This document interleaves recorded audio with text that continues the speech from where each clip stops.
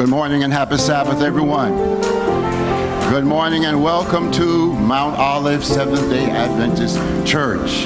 We are happy and blessed to be in the house of the Lord today. And for those who are viewing online, we thank you for tuning into our channel today, and we look forward to what the Holy Spirit is going to do for you wherever you are and what he's going to do in this place. Wish you was here, but since you can't be with us, our prayers go out to you as well. And for those of us here today, do we have any first-time visitors? We'd like to start our service off right. If this is your first time worshiping here at Mount Olive, just raise your hand. First time worshiping at Mount Olive. If there's anyone here, this is your first time worshiping with us, just raise your hand. All right. Well, what we can do then is we've had a good week. Yesterday was just picture perfect, wasn't it? Great time to be in Florida. Amen. The weather was just right. Everything seemed to be flowing right. You can let them in. And it seems like the temperature was just right for us. I enjoyed yesterday. But today is a better day because it's God's holy Sabbath day. Amen. And so we're here to worship God today. I want you to do something for me. Look at your neighbor and say, neighbor, from the rising of the sun to the setting of the same, the Lord is worthy to be praised. Now, if that's the wrong neighbor, turn to the other neighbor and say, neighbor, oh neighbor, from the rising of the sun to the setting of the same, the Lord is worthy to be praised. We come to praise him in the sanctuary. We come to praise him for the things he has done. We praise him for the promises that he has made to us. As a matter of fact, the Bible says, let everything that have breath do what? Praise the Lord. So if you didn't come to praise God today, you're in the wrong place. You're in the wrong place. It's called the Spirit of the Lord is here. Today is our community services day.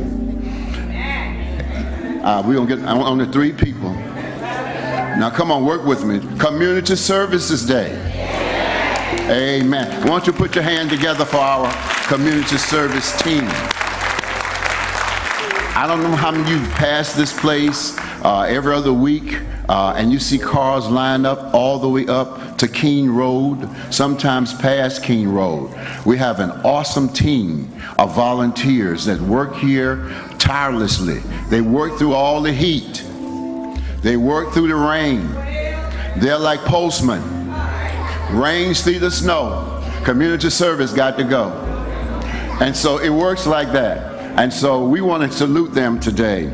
And I also want to salute the church for the support that we give, that you give to the community service team. Because if it wasn't for the church, that wouldn't be community services. Amen? So I want to salute you for all that you do as well today.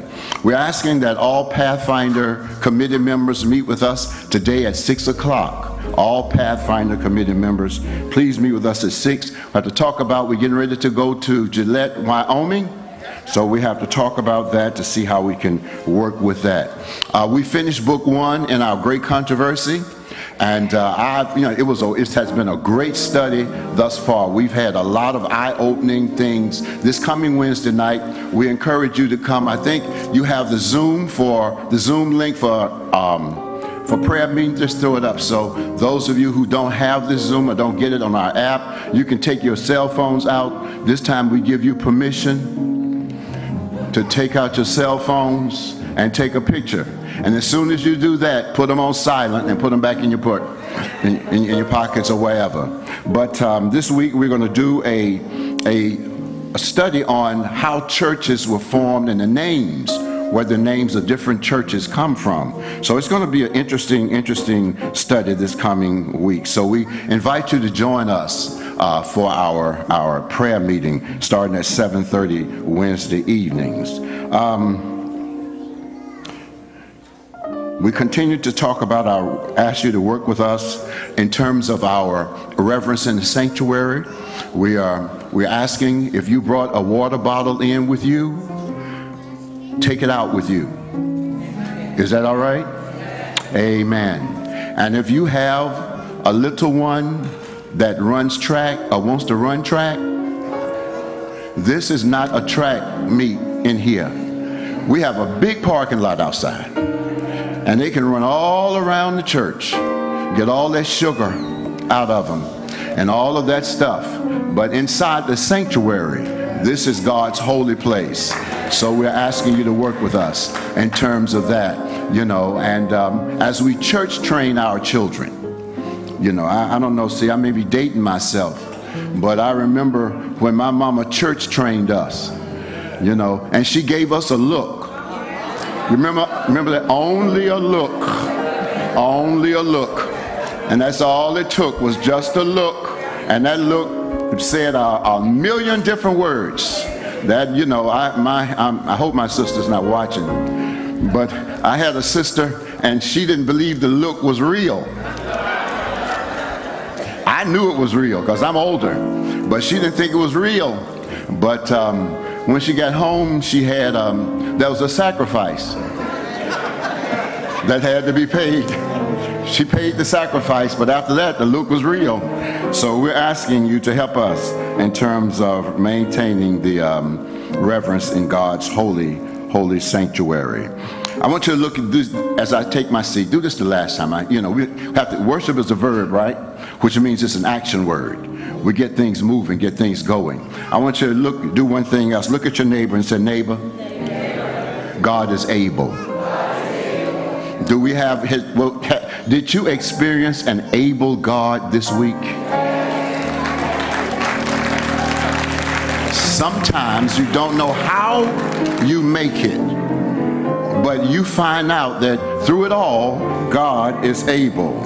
You know, there's a song that says, God is able to do just what he promised he do. He will fulfill all of his promises to you because God is able. And so as we worship together today, let's remember that we serve an able God.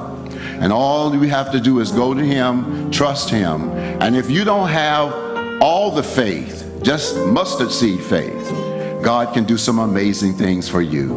So we pray that you have a wonderful Sabbath experience today. I don't know about you, but I'm going to have a wonderful experience today. I'm claiming it before it happens. You know, you have to see it before you see it. You have to claim it before it's done. And so that's what we're doing. So may the Lord bless you real good. May you have a wonderful Sabbath experience, Madam Clerk.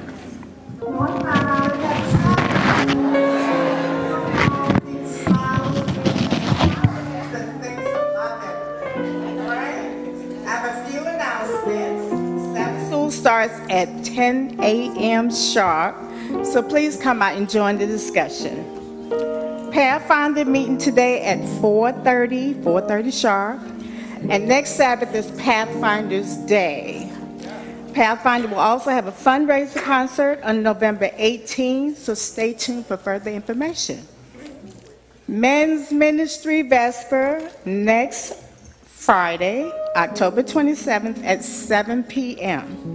Attention all men of Mount Olive, next Friday evening at 7 p.m. is our Vesper worship. All brothers are welcome. Power up, iron sharpen iron. Amen? And on November 4th at 6:30 p.m., we'll have Family Life Night Out of Love, Laughter and Learning. This program is for couples and relationships. All are welcome. They're providing child care, snacks. Registration is required. You can register online at mountolivesda.org, excuse me, or fill out a registration form that's in the lobby at the table at the door. And on November 11th, we'll be celebrating Pastor Appreciation Day. Amen. And last but not least, the quote of the week. Believe Christ died, that was history. Believe Christ died for me, that's salvation. Amen? All right, have a blessed Sabbath and a wonderful week.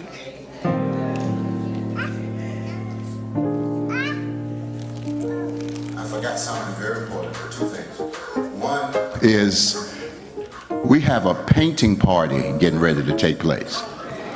And so all of painters, painters, we want you to, we're going to give you the date, and along with that, we have a painting party / fish fry. So, you know, we're going to have all that. So if you can't paint, you can clean up. So we look forward to that. But we like to do something here as our community service people come forward. We like to greet each other. Just get up, and the musician's going to give us some handshaking music so you can move around. Some of you haven't seen each other this week, and that way we can greet each other and get the juices really flowing as we worship God today in spirit and in truth.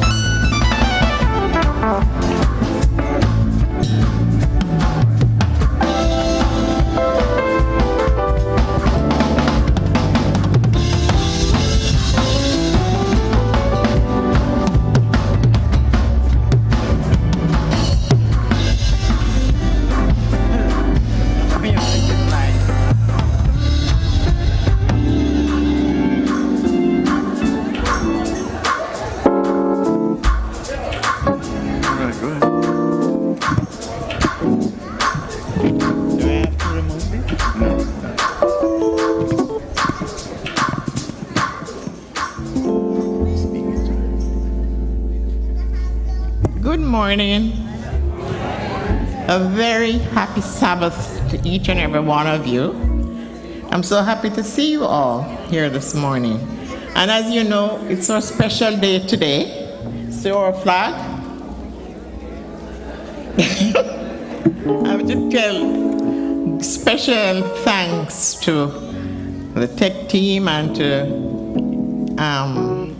Brother Leacroft for making the flag for us. I really love it. It attracts me.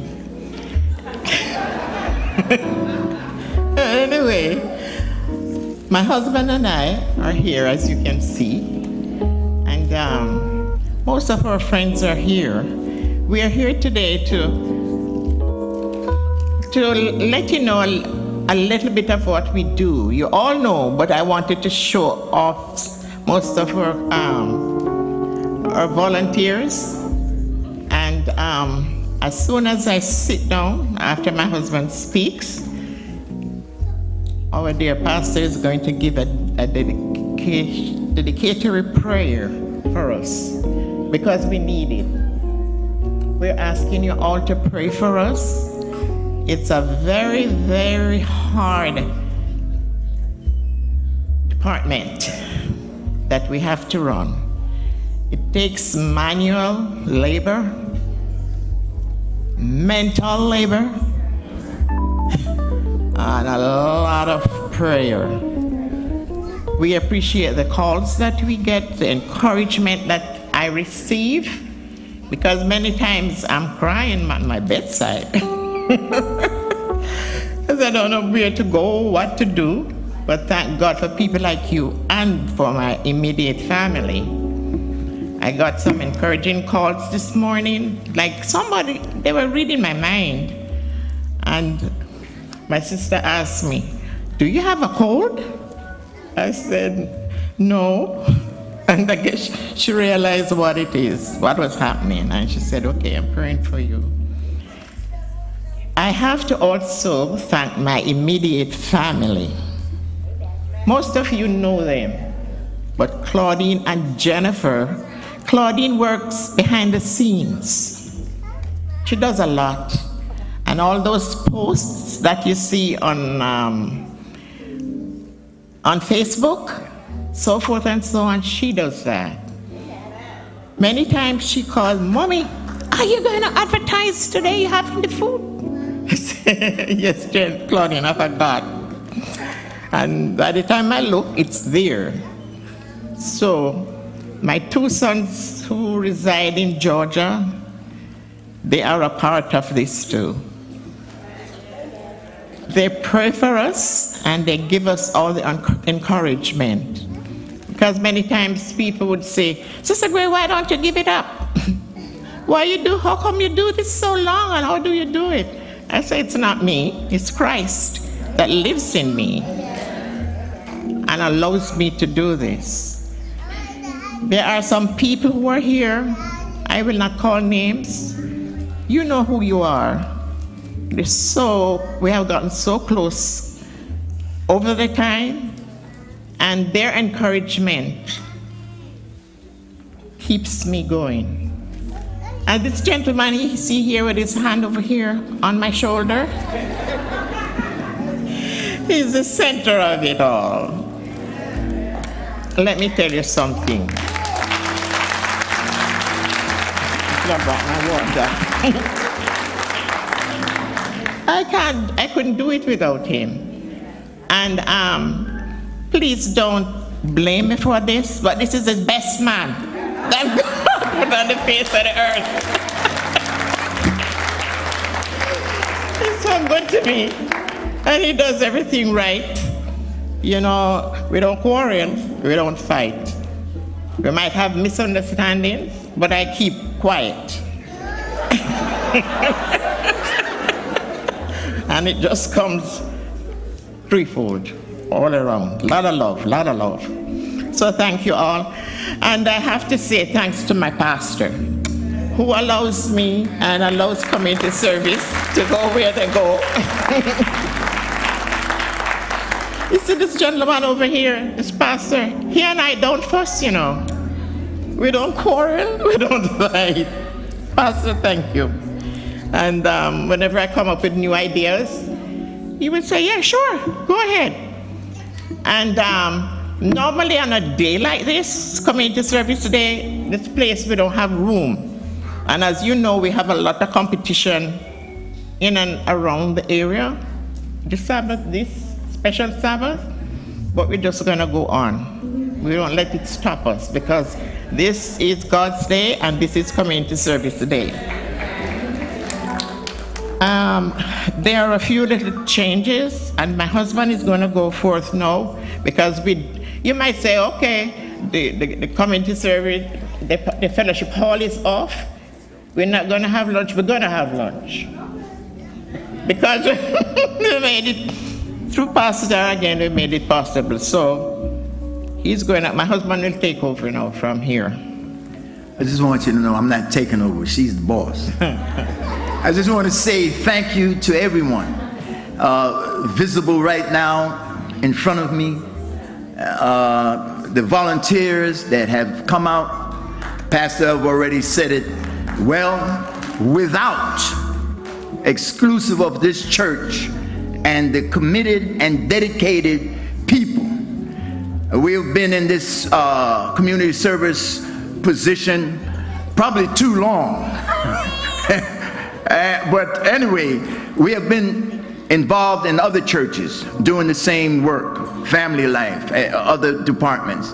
And I have never seen, and I will say it today, I've never seen a committed, dedicated team as this team. And I would like you all to just stand up.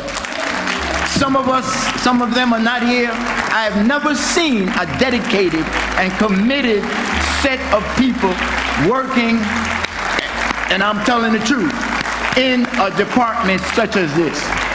During COVID, you may be seated. During COVID, I was just looking at a clip from West 2 channel, and they were talking. They had a team out here, and they were speaking about the church, and they mentioned the lines, and as Pastor said, and how they're doing it. We were masked up, and during that time, nobody contracted COVID. Man. And that's a blessing, dealing with the folks. And so we just want to thank the team in a very special way. And those that are silent behind the scenes, you know who you are, that have been dedicated and committed to this program. And it's not to us or to the department, but it's God's work. That's what he said. He said, feed the people. He didn't look for numbers, you know, who was coming to the church and who came to the temple. Feed the people. And through that, we have made several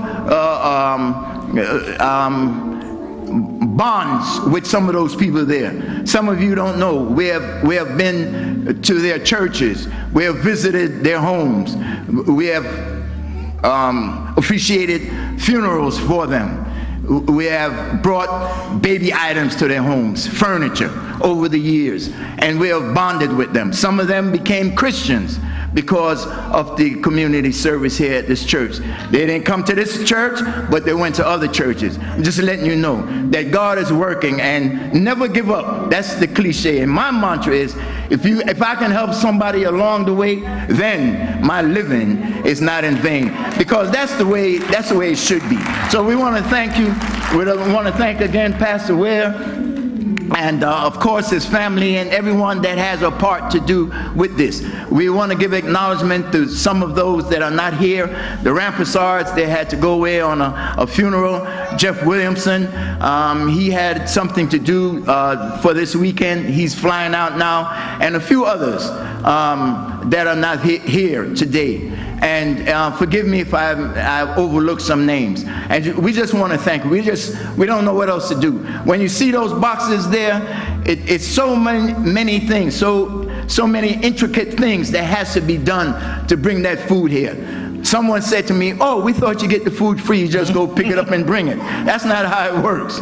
It's government controlled. My wife is up at night sometimes, 1 in the morning, 12:30 in the morning, on the computer, trying to fix things and work things. And thank God for the Second Harvest Food Bank as well. Amen. Because we have a strong rapport with them, and they have been good to us as well as we have been good to them. Amen. And so we thank you. And so continue to pray for us. Encouragement goes a long way. If I'm digging a hole and my wife said, oh honey, that hole looks good, I'll dig 2 or 3 more just by the encouragement. So God bless you, and we thank you very much for your support on this day. You can talk about the lunch.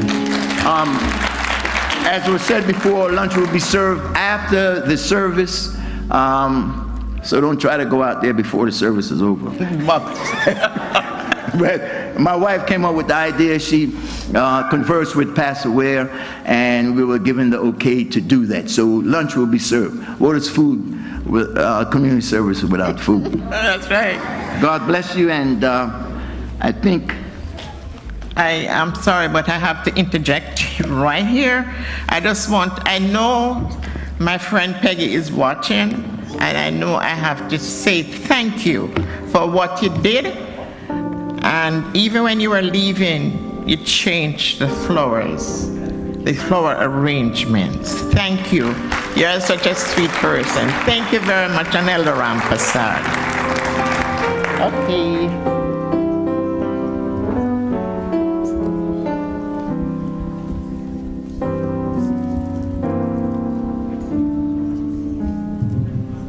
At this time, I'm going to ask all community service volunteers if they can come forward at this time. All community service volunteers, if you would just come forward.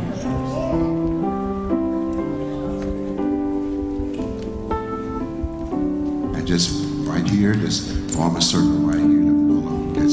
May not be able to form a circle, but you can come. I'm ask my elders if they will come as well and circle around behind them. Come on, we have more room up front. Come on, everybody can fit up here. Pretend you're out there under those tents, how you all smashed together to make it happen. Come on, just step right in, step right in. We're going to ask our elders if they will come and join us. And we're going to ask those pastors, Pastor Richardson, Pastor Campbell, if they will come down front as well. Other pastors, Doc Green, can you come up here and join us too, please? Ella Brown, will you come down front too? All elders, come on, stand behind them, join with us here. Okay, y'all can come a little closer. We don't have COVID.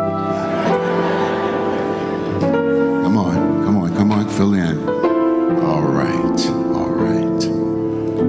Amen, amen. Can you put your hands together for our team? I tell you, they do an awesome job out there working. I worked about 2 days with them. I had to go on some appointments. You know, it was not that I didn't want to come back. I just had these assignments, you know what I'm saying? I had those assignments I had to do. But I want to take our hats off to Sister Gray. Oh man, she's awesome. You can put your hands together for her and Elder Gray. Wow. Amen. And the work that they do. Let us join hands as far as possible. And we're going to pray.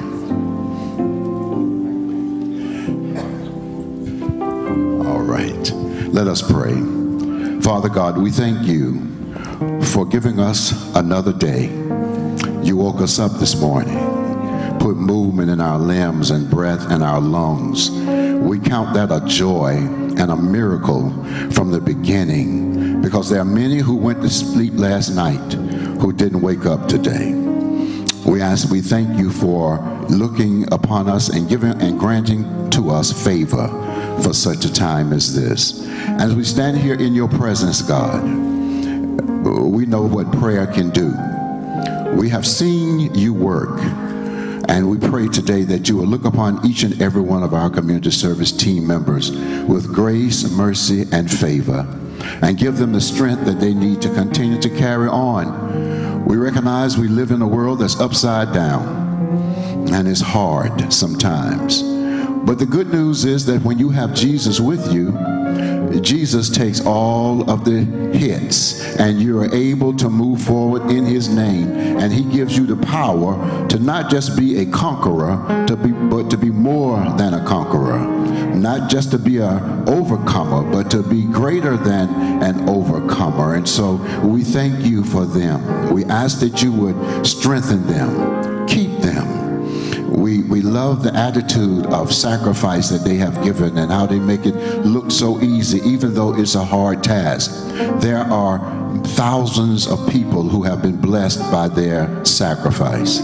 We have seen many cars come and many families come in. We've heard their testimonies that in a time when there's a shortage, they can come here and get something to carry them through the week, to bless their families. And for that, Lord, we give you thanks for making us a vessel, a vehicle whereby we can go and serve those who may not be able to help themselves right now. So God, continue to shower this team with all of the things necessary for them to be successful in the mission that you have set them on. Help them to understand that they are an army for Jesus Christ. An army that's going forth, that's spreading a gospel. It may not be a preached word, but it's a word anyway that let people know that we care. Because people don't care how much you know until they know how much you care. So Father, thank you for giving us this opportunity to work with them. And we thank you for each and every one of them. Now individually, we ask that you would strengthen them and keep them. Be with our leader in a very special way. Help her, Lord. Keep her strong. Keep her faithful. Be with those who are close to her as well, her family, her husband, in a very real way. And when you crack the skies, and we know that event is soon to happen, signs are foretelling that your coming is imminent. When you crack the skies, may you be able to reach down and say to them, well done, thou good and faithful servant. You have been faithful in a few things. I will now make you a rewarder of much. Enter into the joy of the Lord. Until then, keep us, bless us, strengthen us, keep us always focused on the mission. We ask these blessings in Jesus' name. Amen and amen. God bless you all. Can the church put your hands together for our community service team, our volunteers here today. Praise God, from whom all blessings flow.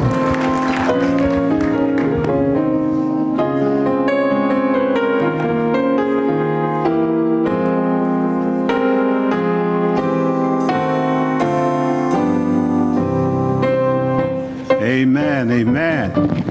Praise God. Good morning, Mount Olive. Okay, nudge somebody and say, you just got to church, wake up. Come on, nudge somebody. You just got to church, wake up. Good morning, Mount Olive. May I remind you, this is not the church of the cemetery. We serve a live and living God. Amen. Hallelujah, somebody. This morning, we want to welcome all of our volunteers. I got a chance to meet Andrew. That's the only name I remember because it's my son's name. But anyway, we're happy to have you guys here. And we want to dedicate this song to you guys, all right? Onward, it's in the tune of Onward Christian Soldiers, but the words will be on the screen, and it's going to be called Onward Community Services. Move in fear with God. Is that all right? Now, we're not going to do it real fast. We're going to take our time because we want to make sure this is really good for our volunteers and for Jesus Christ. So stand with me, everyone, as we sing this song. Last week, we were off the chart as far as the decibels is concerned. We want to go higher in the Lord, all right? They say at some decibels it'll hurt your ears, but this is not going to hurt your ears. Let's sing as loud as we can sing to praises to our God as we sing this song. We can do it. Amen. Onward Community Services.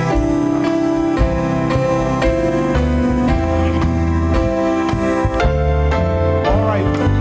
Let's say these words now. Come on. Onward Community Service. You sound so good. Service.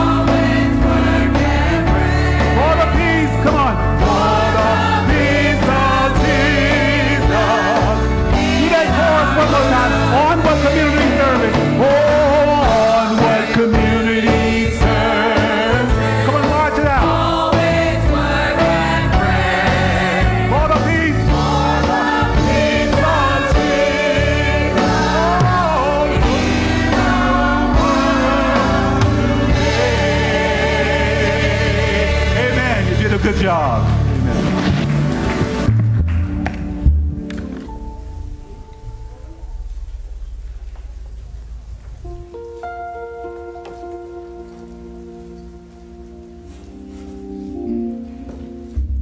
Happy Sabbath, church.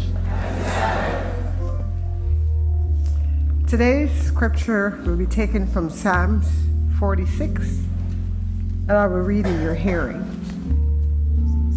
When you're ready, just let me know and I'll proceed. Amen? Amen. Yes. God is our refuge and strength, a very pleasant help in trouble. Therefore will not we fear, though the earth be removed, and though the mountains be carried into the midst of the sea, though the waters thereof roar and be troubled, though the mountains shake with the swelling thereof. There is a river, the streams whereof shall make glad the city of God, the holy place of the tabernacles of the Most High. God is in the midst of her. She shall not be moved. God shall help her, and that right early. The heathen raged, the kingdoms were moved. He uttered his voice, the earth melted. The Lord of hosts is with us. The God of Jacob is our refuge. I'm going to say that again. The Lord of hosts is with us. The God of Jacob is our refuge. Come behold the works of the Lord, what desolations he had made in the earth. He maketh wars to cease unto the ends of the earth. He breaketh the bow and cutteth the spear in sunder. He burneth the chariot into fire. Be still and know that I am God. I will be exalted among the heathen, and I will be exalted in the earth. The Lord of hosts is with us, and the God of Jacob is our refuge. God's blessing on the hearing and the reading of the word today. Thank you.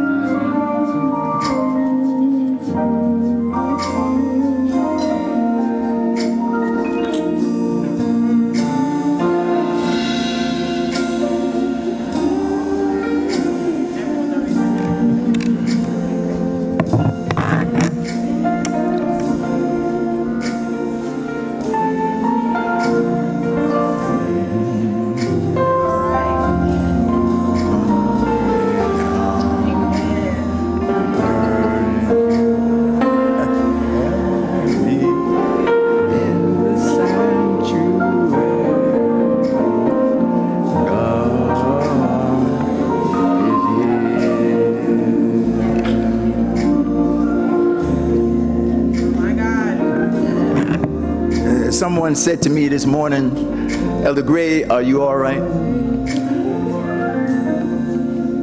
And that person, I told that person that they have a discerning spirit. I'm all right, I'm blessed. But there were some things on my mind that obviously showed on my face. And I said to the person, I don't want to give off any negativity to anybody. So, how am I looking now? Praise the Lord. You know, as I pondered this week, as I do when I'm asked to do something in the church for the Lord, I ask the Holy Spirit, what should I pray for? And who am I to stand as a person in the gap, as an intercessor for your people? And he gave me, the Holy Spirit gave me, it reminded me of when the children of Israel, like we sometimes do, became, the word was intractable, hard to deal with. In the medical sense, it means that's a hard disease or problem to take care of. And you remember what God said, the infinite God said about his own children. In my words, I wish I never made them. That's what he said. Many of you have children. Have you ever said that about your children? Maybe you have. But it's something to ponder. But Moses stood in the gap for his people, for his family.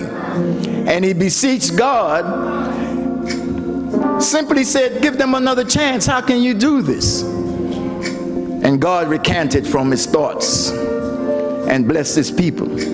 And so as I stand here today to offer intercession for the family of God, I want to remind you also, when the temple was built, Solomon finished the temple,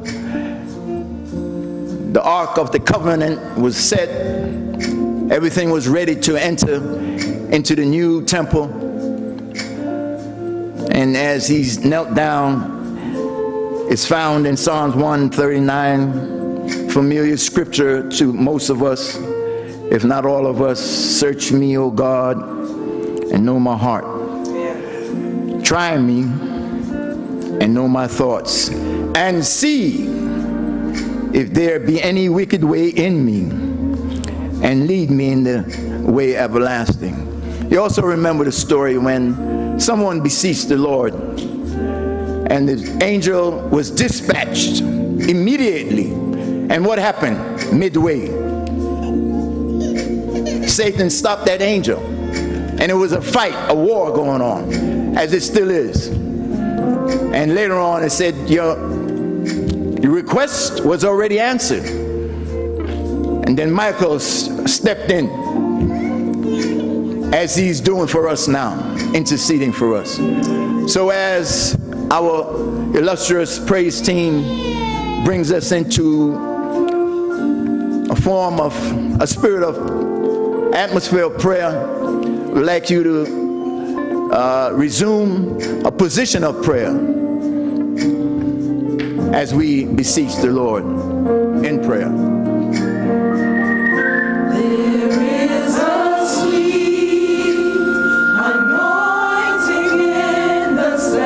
If you would like to come down at this time, if you feel like you need to or would want to, you may come down to the front.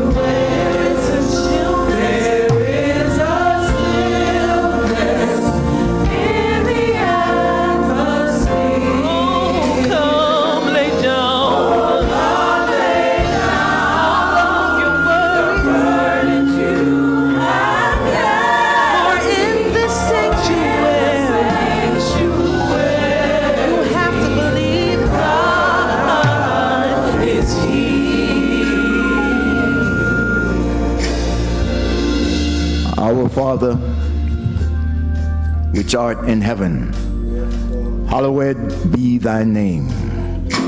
Thy kingdom come. Yeah. Father, we're all dressed up, looking handsome and looking pretty this morning on your holy Sabbath day. And we thank you and give you all of the adoration and glory that you so deserve. Despite the news and the wars and rumors of wars and all of deflections and distractions of life that's going on as we even now worship you today on your holy Sabbath day. And this is the day that the Lord have made. Yeah. And we want to rejoice in it. We thank you for your love. We thank you for your protection. And Father, this is the 42nd Sabbath of this year, 2023. And even right now, they say that every 14 minutes there's an accident. There's 9,000 plus accidents in this state alone. Every so often. And people are dying. Even right now. And we are privileged to be here today to worship you. Help us not to take this time for granted. Because in an instant, things can change for the best or for the good. So keep us, dear Father, because we cannot keep ourselves. And today as we worship, we ask you to search our hearts. There's some little sins, I know I have them. I'm the first to say that sometimes we cherish and we have been addicted to them. And we sometimes don't even realize that we are performing that sin or thinking about that sin. And so we ask you, Father, so that your blessings will come down copiously upon us today, that you will cleanse us of all unrighteousness and every sin that so easily, we are supposed to be strong in the Lord, so easily beset us. Each step of the way, we ask you to cleanse us. And Father, we know that you are not a dictator as Satan has so said. And we are not robots, dear Father. We are children of the King. And we need to remember that when everybody else is bowing down to everything that is being displayed on this earth and in this earth, in this country, in this state, that we are still standing tall as men and women. You have given us the command, and we are to believe so that you can work and you can unleash the blessings. And so, Father, keep us today. Bless us in a very special way. We know that the devil has the power. Nothing has been taken away from him when he was cast out. And he still has the power to do what he wants to do. But for Jesus Christ, he can go but so far. So help us to remember that, Father, as we go through our lives. We remember all of those examples that you have given us in the Bible. You have given us everything so we may succeed. So help us to search the scriptures also, Father, so we will have what we need to retain in our minds, so that when the devil and the enemy, the murderer, comes up against us, we will be able to say, "Thus said the Lord, get thee behind me, Satan." We know he's working. The fire has been turned up 7 times plus, because we see it, Father. He's working in the homes. He's trying to break up the homes, like he had broken up even in heaven. He broke up the family of God. He took 1/3 of the angels with him. He's a liar and a murderer and a deceitful being. And I say this, Father, in your name, in the name of Jesus. When we call the name of Jesus, the demons, including Satan, shudders. So help us to remember who we belong to. Thank you, Father, for providing for us during this week. You're our provider, our protector, and you produce fruits in us. So we thank you, Father. We are so happy now and joyful in our hearts that we belong to the King of Kings and Lord of Lords. We pray for those that are having difficulty within the family, Father. We know that prayer changes things. We ask you to work on the hearts of those that are stony hearts and give them the hearts of flesh, so that you can come in and dissect, reset, and reprogram the heart, so that we may move forward and upward in this world for the kingdom to come, and finally the earth made new. So we thank you, Father. We thank you for everything that you have done for us. Help us to open our eyes and our hearts to you today. And we thank you that we are in this place, even though other things are going on around us at other churches at this time, but you led us to this place, and this is where the blessing will be received today. We thank you for the pastor of this church. It's not easy to deal with your people and the situations, And so we ask you to continue to shower down on him the oil that is needed so that he will be able to conduct and direct your people. Be with his wife and his family. And we pray for all of the leaders of this church. We pray for those that are attending today, that have maybe not given their hearts to you, even within the fold, Father, that have not completely turned over their hearts to you. We pray for you, for them today, that your Holy Spirit, before even the spoken word and the appeal is made by your manservant, that your Holy Spirit will appeal to them even right now, and they will stand for you and give their heart to you and be saved in your kingdom. We thank you for everything, Father. We thank you for the young people. Be with them as they're matriculating through life and they're trying to find out who they are and what they want to do and the goals that they need to set. We pray for them also. We pray for the little children. And we thank you for allowing Dr. Leacroft Green and his wife to land safely here today.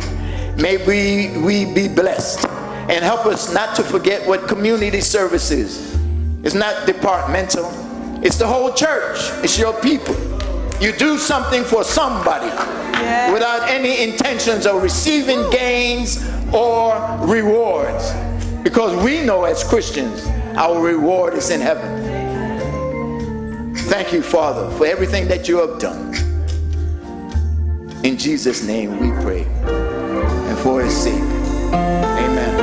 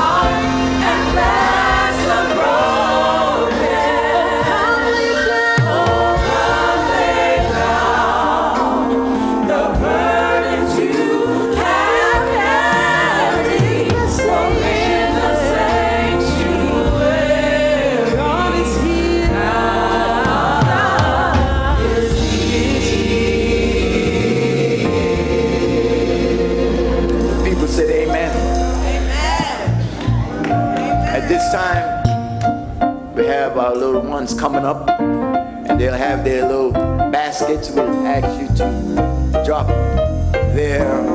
something in that basket for them, and we'll have the children's story afterwards.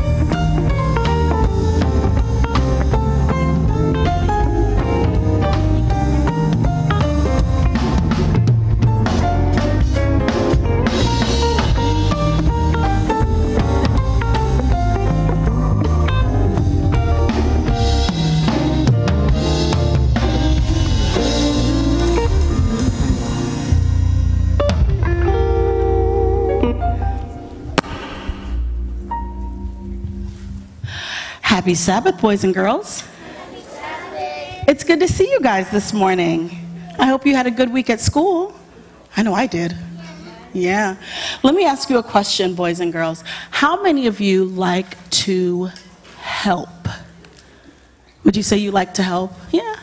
I would raise my hand too. I like to help. I like to do things that help other people. So what are some things that you do to help? Nice and loud. Help my daddy, help my auntie clean. Very nice. She helps her auntie clean. What do you do to help? Help my daddy to do the dishes. Oh, very nice. Sweep the floors. Sweep the floors. All right. For offering people. Oh, he helps pick up offering. Very nice, Jackson. Sharing. That's excellent. Sharing is a big help.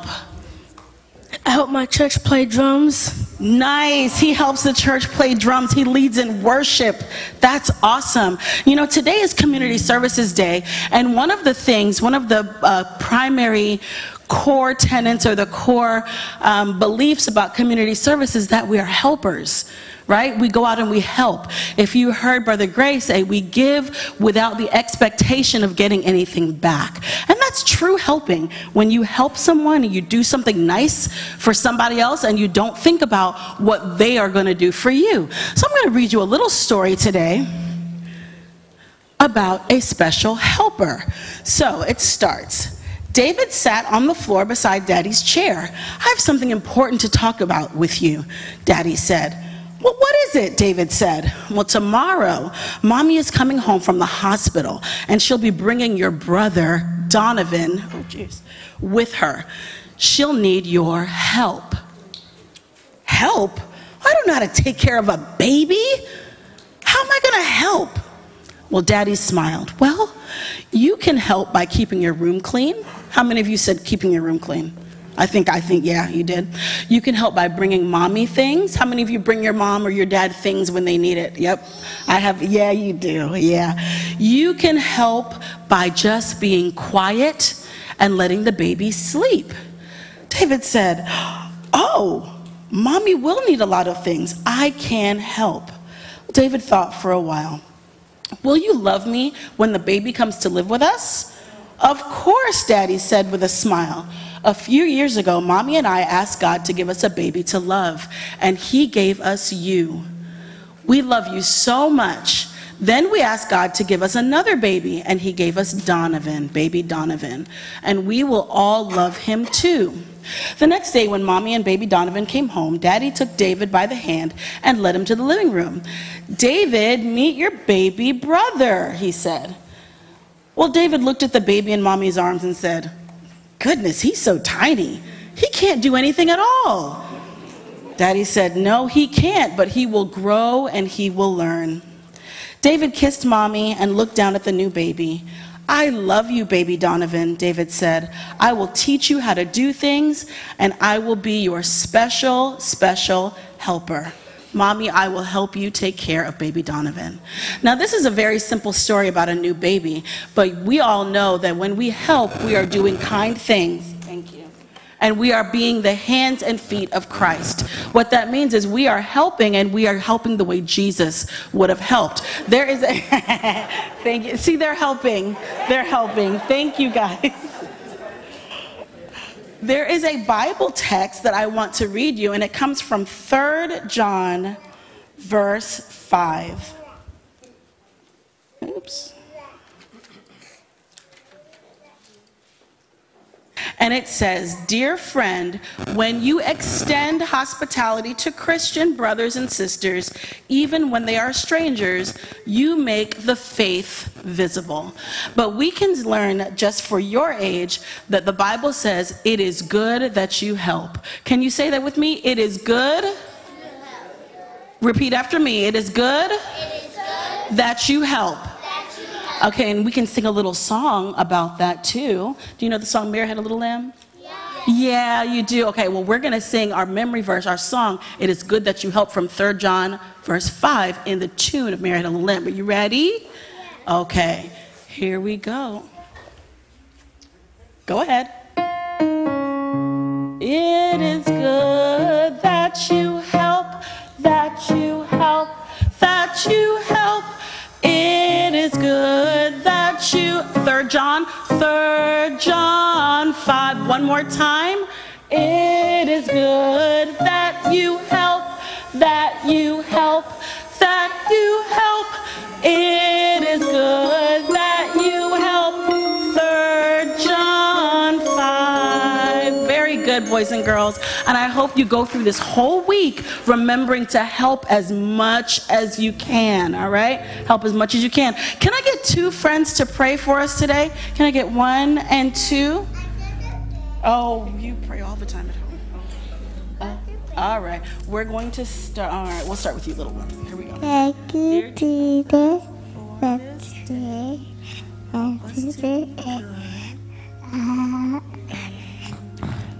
Amen. Amen. All right, Sister Dear Jesus, thank you for today.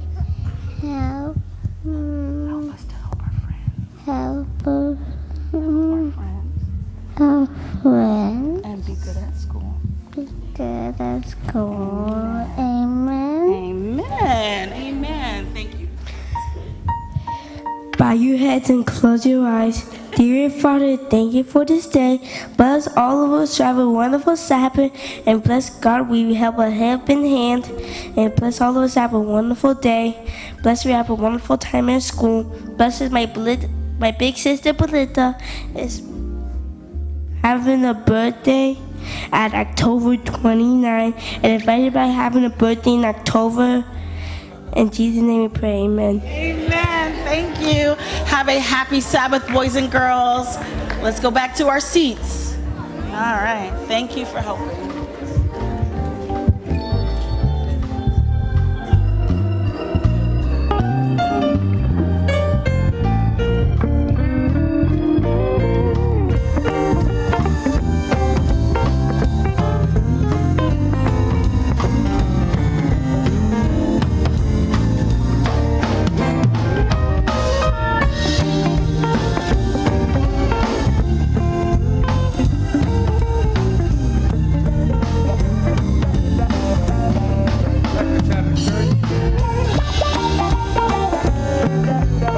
Sabbath, church. Man, I didn't hear you before. You know, we always come at this time to pick up our tithes and our offerings. And, you know, when I come up here, I always talk about our offering because we say a lot about tithes. And yes, it's important. We have to turn our tithes in because our conference needs to function. What do you say?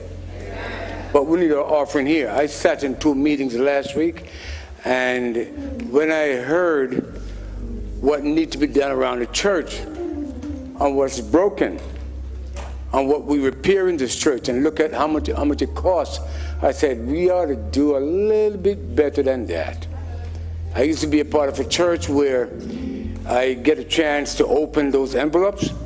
And when I look at the tithe envelope, and I look and I see, sometimes I see $600-700, I'm going to say it right out, for tithes, and then you put $10 for offering. I'm not saying it happened here, but we need to change. We need to change all of that. The way we give. There's a line on there that says combined budget. That's the only thing. The pastor's not going to say this here. That's the only thing that's going to stay at the church. The tithes go to the conference. We can't touch that. So we're asking you to be a little bit more faithful in your offering. What do you say? All right, please, I'm going to ask you. Just put a little something there, a little bit better than a little bit. Put something on there. You know, because we have to take care of our church. And when this church was built back then, it's not going to last forever. Things are going to break. We need new carpet. We got to get carpet done as well. So therefore, we need to give to our church. And God has blessed us. He says we ought to come to his church and do what? Bring an offering. Yeah. And come into my courts and praise me. Bring an offering. And we ought to give our offering in love. With a smile on our face. And for those that are giving online, we, from the bottom of our hearts, I can tell you, we thank you for what you do. And we ask you to continue to give. so the work can go on here in this part of the vineyard. I'm going to ask them to come now so we can pray. Amen.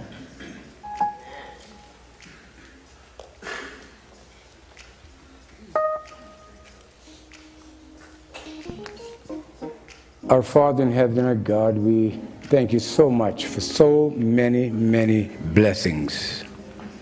We come now, Lord, I ask you that you will accept our little offering today. There's nothing we can give, oh Father in heaven, that can help you. Because, Father, you want to check and see how faithful we are to you in our giving. So, Father, bless our offering today. Continue to open the doors for us, Father, that the more we make, the more we give. Give us strength, Lord, and we pray that you'll stretch these funds to finish your work here. In Jesus' name we pray with thanksgiving. Amen.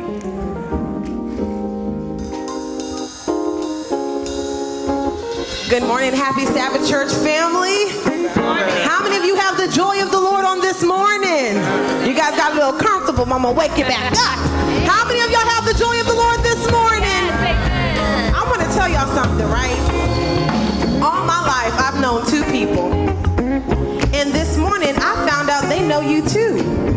Y'all want to know who it is? Shirley and Goodness. Did you pick that up? Shirley and Goodness shall follow you all the days of your life, right? Do y'all know Shirley and Goodness? I know them. So we have a lot to be thankful for because God steps in for us time and time again. And I'm here to share with you all this morning just to say thank you, Lord, for all you've done for me. Let me hear you say thank you, Lord, for all you've done for me. All right, let's get a praise going on.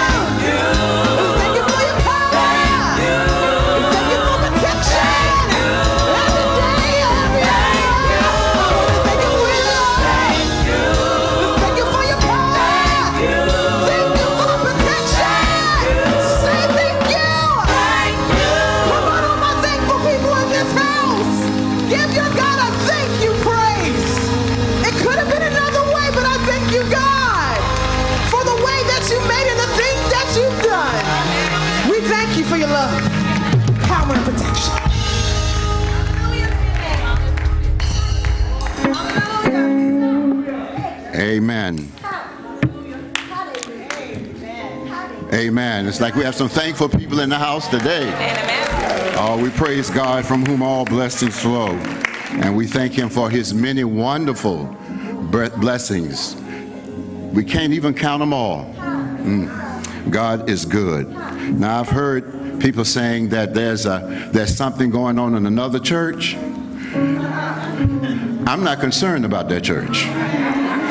This is where the Holy Ghost is. I've come to Mount Olive, the greater Mount Olive Seventh-day Adventist Church, to worship his holy name. If God wanted me somewhere else, he would have took me there. Do I have a witness in the house? He didn't take me there. He brought me here. And since I'm here, I'm going to praise him. Do I have a witness? And I wish I had somebody who could testify that since he brought me here, this is where I should be. So I'm going to give God the praise because I know the power of the Holy Ghost is here. I'm so happy to be able to introduce my friend to some of you. Some of you know him already, been knowing him for years, but he's with us again today, he and his lovely wife, Dr. Green. Just to give you a little background on who he is for those who don't know Dr. Green, he's a native of Jamaica, New York. No, it's Jamaica, West Indies. Some of you know that. He's a graduate of Atlantic Union College. He went to the wrong school. Should have gone to Oakwood. Andrews Theological Seminary, Yale University School of Medicine, Mount Sinai Hospital Medical Center, the Lori Head and Neck Cancer Center, the University of Buffalo, New York. He's currently the chairman of the ENT and head of head and neck surgery. He's the chairman of ENT, head and neck surgery at St. Barnabas Hospital in the Bronx, New York. He is married to Dr. Sharon Davis Green. Dr. Green, just Sharon, stand up. That's another one of my friends right there. Amen, amen. She brought him here today, dressed him, and he's here. He is married. He has 3 adult children. Doesn't look like it, but he does. Man, does time fly. I tell you, it really flies. But we are blessed to have him in the house of the Lord today, to come to Mount Olive to bring a word for such a time as this. If we ever needed to hear from the Lord with what's going on with the Republicans, what's going on in Israel, Egypt, Gaza, Palestine, I tell you, we really need the Lord to do something for us today. So I want you to pray that God will minister to you personally, because we serve a personal God, and he will speak to us personally. As Dr. Green bring the message from him, ask God to speak to you, that you may leave here feel blessed, empowered to continue to fight the good fight of faith. After our praise team will have rendered the hymn of meditation, the next voice you will hear will be that of Dr. Leacroft Green. Hear ye him. Amen. We're going to sing a hallelujah praise real quick and get out your way. I'm not going to prod and poke you on this morning. How many hallelujah praises do I have in here? Thanking him for everything he's done for us. When we say hallelujah, that's something that we give to our King, our Father. It literally belongs to him. Y'all agree? Are y'all going to sing hallelujah with us this morning? I know I'm so grateful. I sang thank you, Lord, for all you've done for me, for your love, your power, your protection. This is the week. 10 years ago today, I should have been dead. This is I call it my new birth date. God took me from my bed of affliction and raised me up. When the doctors and the nurses were looking at me and saying, I don't know what to do, I called on the name of Jesus, and I knew he would fix it, and after all I had was a hallelujah. What you see up here today is a hallelujah. Who you have sitting next to you today, they're a hallelujah. We need some hallelujah praisers up in here for all the things he's done for us and the many ways he's made. Yeah. Sandra, give us your testimony. My hallelujah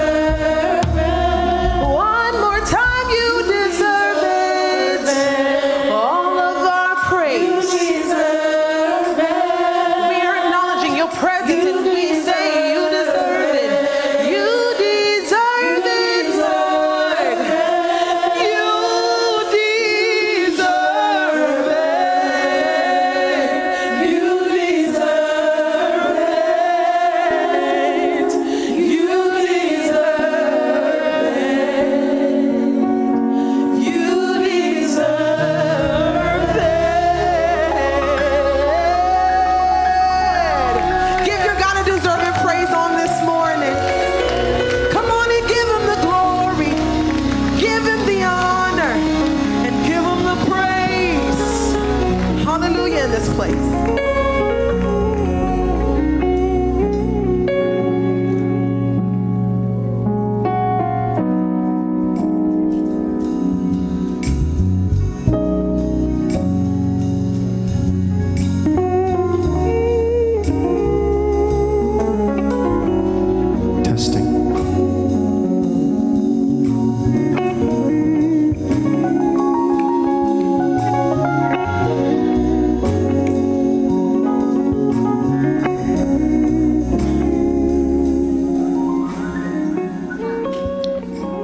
Praise to the Lord, the Almighty, the King of creation.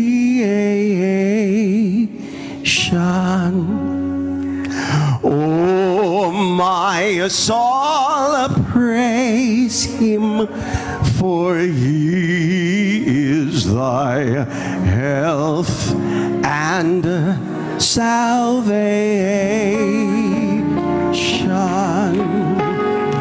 All ye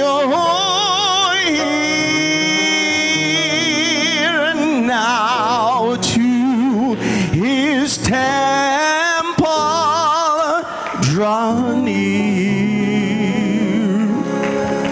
Join me in a glad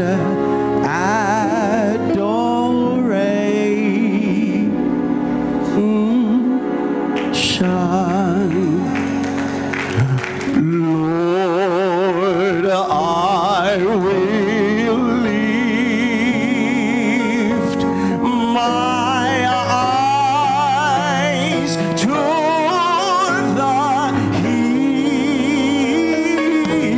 hills, knowing my help is coming from you.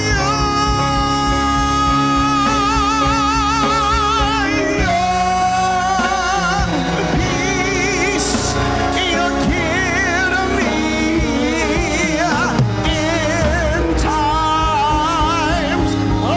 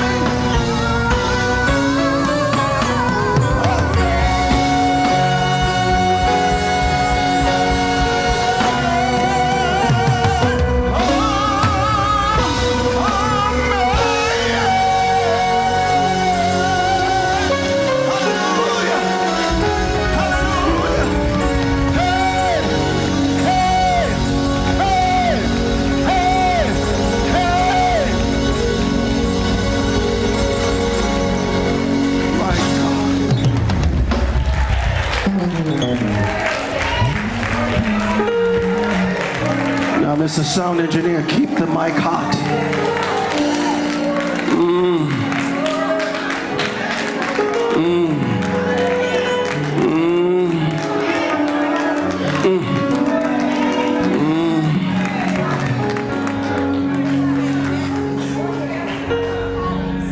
I'm going to ask you to stand now as we look at our sermonic text. And can you bring my water for me?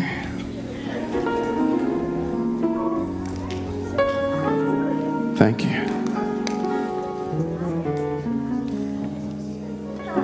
Feel the Spirit in the place.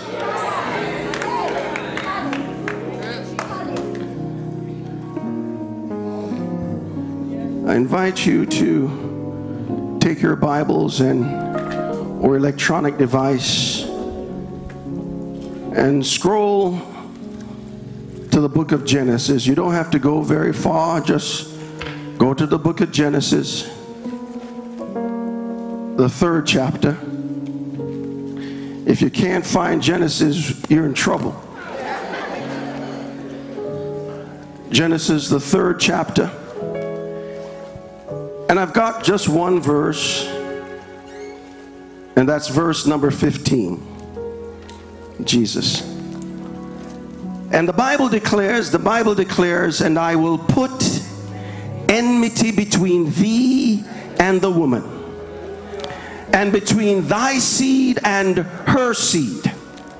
It shall bruise thy head, and thou shalt bruise his heel. For the next few moments that are mine, I want you to consider God's word today under the summary caption, hold on to the promises. Look at somebody and just say, hold on to the promises. Hold on to the promises. Because the reality is, that's all you got. The reality is that's all you got. Don't let go of what you got. Hold on to the promises. Father God, in this place now, at this time, we pray that you will make your word plain and clear. For we need a word from the Lord today. In Jesus' name, amen. Please be seated in the presence of our Lord. I want to take time, first of all, to thank your senior pastor, Dr. Carl Ware, for this opportunity to declare God's word in this place, a pulpit from which many great sermons have been proclaimed. I want to thank Sister Gray and the community service team for thinking about having me here once again. I was talking to the pastor and asked him when was the first time I came down here, and he reminded me that it was in the year 2015. And I've been coming here now every year for a little bit, except for the time of COVID. And God must be doing something through me, in me, for you to keep bringing me back. And I praise God for what he continues to do. And we pray that today will be no different. I've been around for a minute, and even though it may not seem that way, I've been around for a minute. And I've come to understand the real purpose of true biblical preaching. And it doesn't matter what platform you have, whether you're on TV or you have some great title. True biblical preaching, hear me, and this is how you must evaluate everyone who stands in the pulpit or you listen on YouTube or wherever. You must evaluate them based on these two things. One, the purpose of biblical preaching is to reveal who God is. And the second purpose of true biblical preaching is to create change. So biblical preaching is to reveal who God is and to create change. Change in the person, change in the church, and change in the society. Help me. In other words, true biblical preaching transforms, reforms, and agitates. I kind of like that. True biblical preaching reveals who God is and creates a change in the person, transforms it. It causes a change in the church to reform, and it agitates the status quo in society.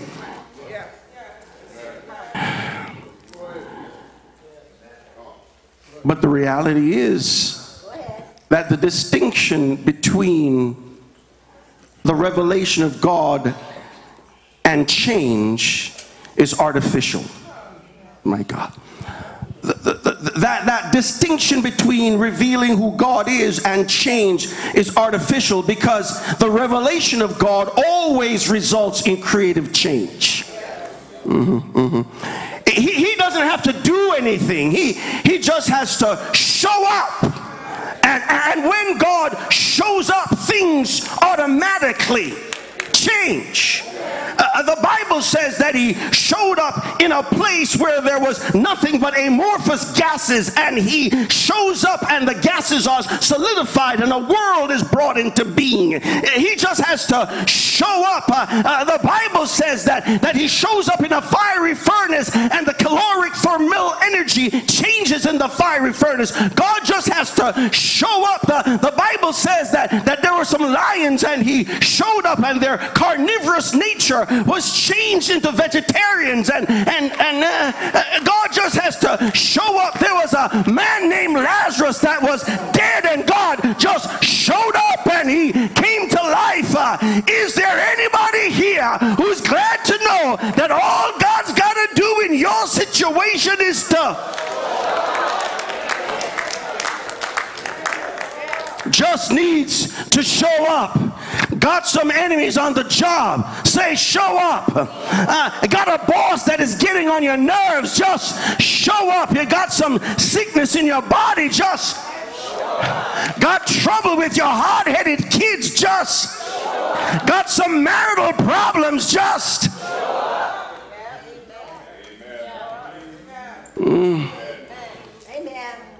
I want you to say with me, show up. Show yourself mighty. Show yourself strong. Show yourself great. Show up. And when God shows up, it's already better. Are you hearing me? When God shows up, it's already better. The revelation of God then is specific to the situation. All right. The revelation of God showing up must be to what I need him to show up for. Because it doesn't make sense for God to show up as Jehovah Jireh, the provider, when I have sickness in my body and I need Jehovah Rapha, the healer. Are you hearing me? So the revelation of God in your situation is specific to that situation, because it don't make sense for God to come some other way than I need him, because then the revelation is irrelevant. And not only that, the revelation of God when he shows up is personal. So I wish I had a church who understood. You see, when God shows up, the revelation of God is personal. Here's a paradox. Here's the paradox of worship. The paradox of worship is that here we all are gathered together, raising hands and singing, and even though it's corporate, it's personal. We shout and we say amen, but even though everybody, it's personal. That's the paradox of worship. It's also the paradox of preaching. Come. Because while I'm preaching to everybody out here, I'm really preaching to you.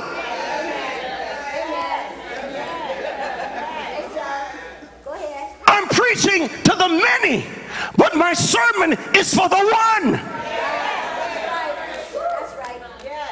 And if the sermon doesn't touch the one, it doesn't matter how the many react.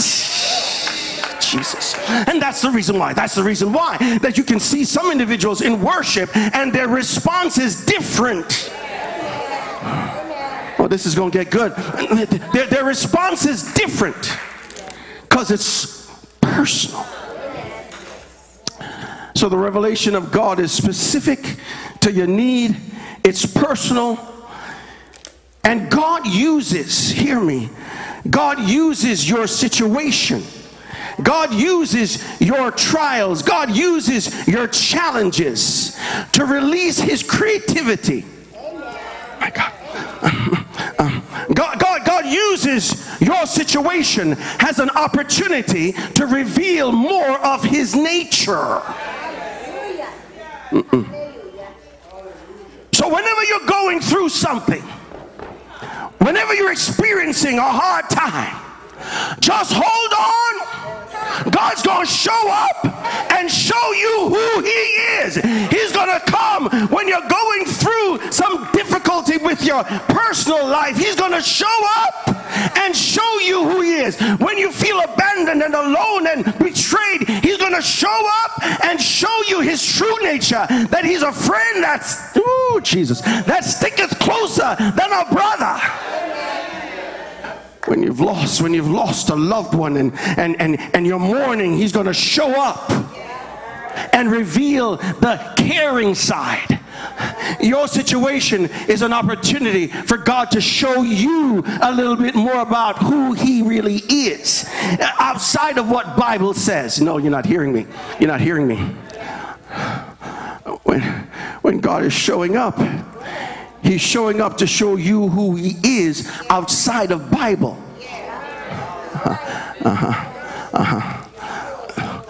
He's showing up to show you his personal self, not his theoretical and theological self.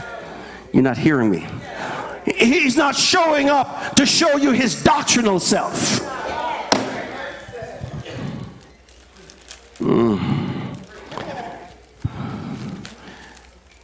Can I break it down a little bit? I feel like preaching here. So let's look at our sermonic text. This is, and I got to apologize to the community service and Sister Gray, because I sat down and I had a great community service sermon. You don't understand. I had a good sermon. No. I had a good sermon. So here's the sermon that I was working on for what it'll be for the next time. So here it is, right? So here it is. You know the story of the Jesus coming to the wedding feast and changing the water into wine.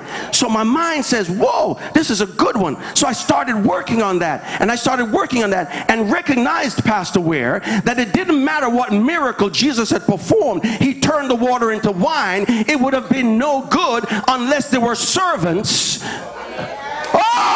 Oh, you like that? I tell you, if there were no servants to pour the wine that he had turned, it would have been no good. It didn't matter what miracle he performed if there's not somebody to pour. So that was going to be my sermon. And doesn't it sound kind of good? Just pour. Don't worry about what's in the vessel.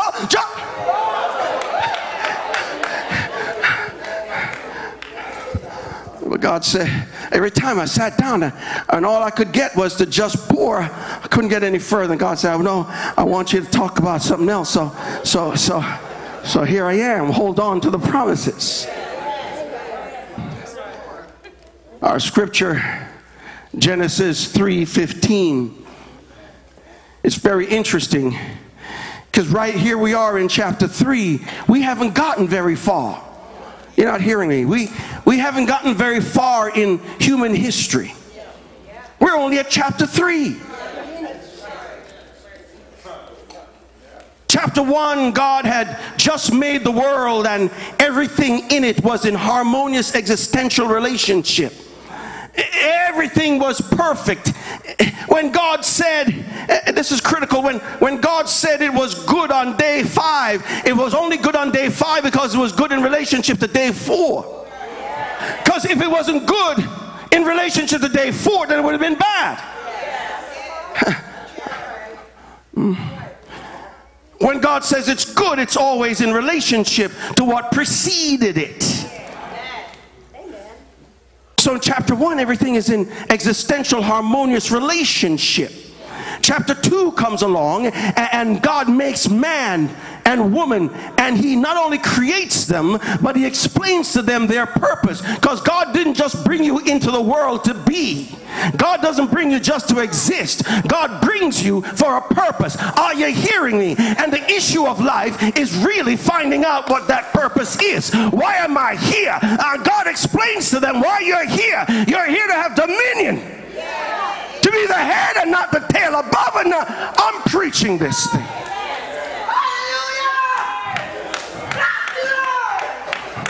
God made you to be a conqueror. So that chapter 2, then chapter 3 comes along, and a situation develops. Sin enters into the world and disrupts the harmonious existential relationship between man and man, and man and God, and man and nature, and this disharmony is still. All right, can I show you something? I wish you guys would read. So Satan comes in to the garden. See, he comes into the garden. He tempts Eve. Eve partakes of the fruit. She's separated for a moment from her husband, Adam. Satan is hoping, Pastor Ware, that once Adam came along and saw that Eve had sinned and taken of the fruit, he was thinking and hoping that Adam would say, well, you do, and walk away. But Satan didn't count on the power of love. Are you hearing me? I wish I had somebody who understood, because Adam said, I would rather be with her than alone. Adam recognized that what Satan was trying to do was to disrupt the harmonious relationship between him and his. All right. Come. So he comes again now. That didn't work.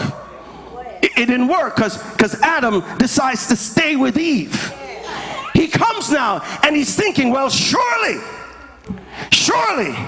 man has sinned and God hates sin. God is going to do to man just what he did to me and push me out. And he was hoping that God would not show up.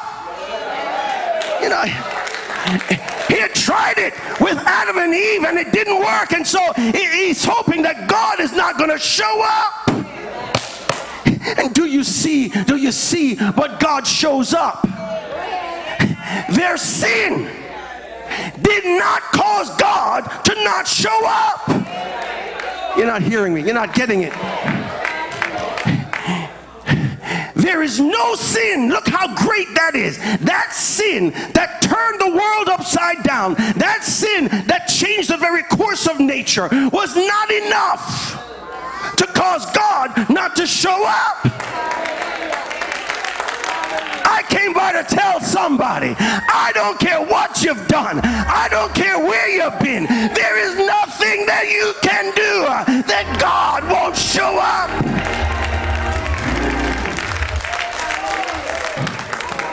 Are you hearing me? If they committed such a grievous sin and God still showed up, your little foolishness. Are you hearing me? Can I throw this out there? You see, in a real sense, our verse of scripture, Genesis 3:15, is the Old Testament version of John 3:16. For God so loved the world that he gave his only begotten Son, that whosoever believeth in him should not perish. That's Genesis 3:15 is the Old Testament version of John 3:16, because here you have a perfect God loving an imperfect world, Jesus. Here you have a holy God loving some unholy people.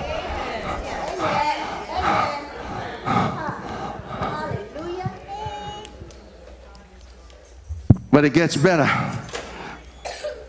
God not only shows up, but he shows up with a promise. Yeah. You see, can I tell you, whenever God shows up it's always because a promise has been fulfilled, or he's got a promise to fulfill. God shows up either because the promise is already fulfilled, or he's got a promise to fulfill. So in our passage, he comes with a promise. And this, verse 15, is the first of all biblical promises. Are you hearing me? There are over 8,810 promises. And this is the first of them. And every single other promise falls out of the basket of this promise. The promise that God is going to create and provide the lamb that's slain before the foundation of the world. Promise that church folks may abandon you, friends may leave you, but God promises to always be with you. Can I preach a little bit more? Thank you. So here it is. Wikipedia defines a promise as a declaration that one will do or refrain from doing something specified. A promise, according to the dictionary, is a legally binding declaration that gives to the person to whom it is made a right to expect the performance of the specified act. The promisor immediately gives right to the promisee that he did not previously possess. Can I throw that at you again? The promisor immediately gives rights to the promisee that he did not previously possess.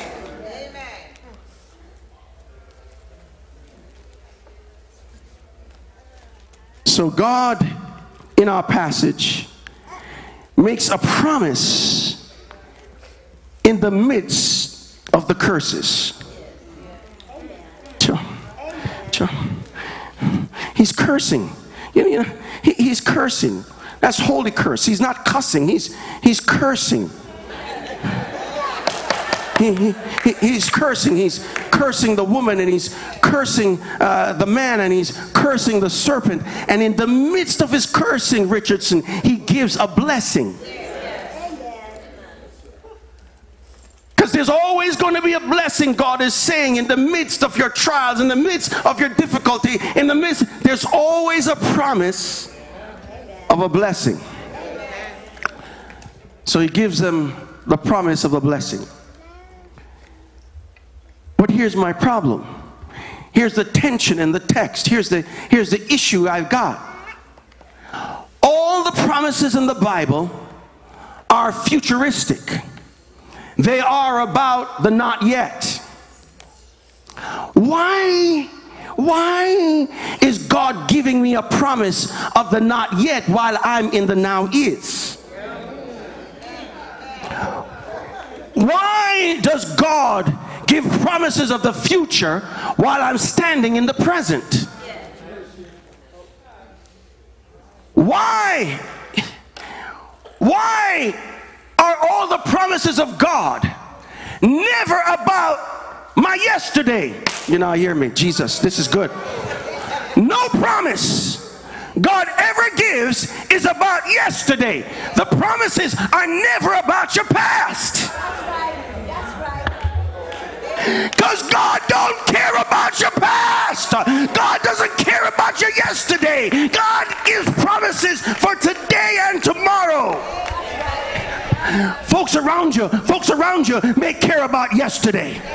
They may bring up your yesterdays. They may talk about your yesterdays. You may not forget your yesterdays. But God ain't talking about your yesterday. He gives you a promise for today, not your mistakes of yesterday, not your failures of yesterday. Jesus. Let go of yesterday. Let it go. It's holding you back. Let it go. It's anchoring you. Let it go.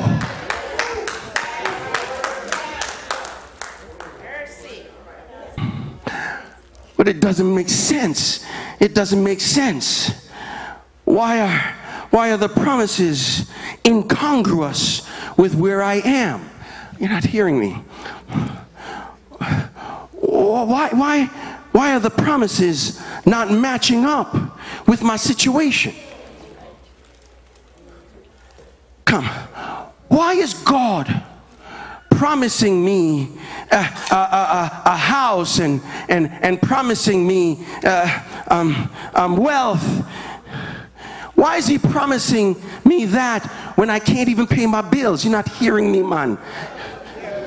Why is God promising me healing when I'm experiencing sickness in my body? Why is God promising me something that I'm not experiencing in the now? Is it only given to provide hope? Not hearing me. Come.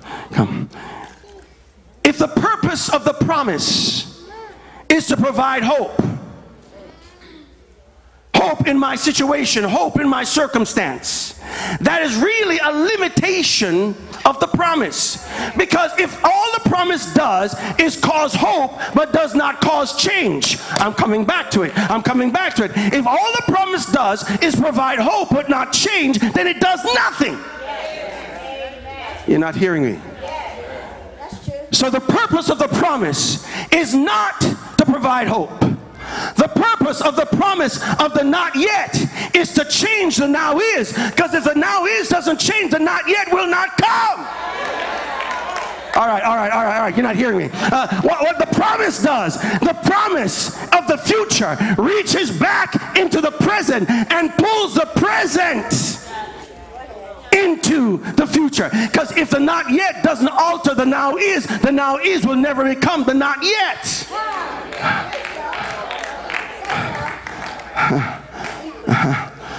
So here it is. The promise, even though the promise, come Green, even though the promise is about the future, it's not for the future. Let me try that again.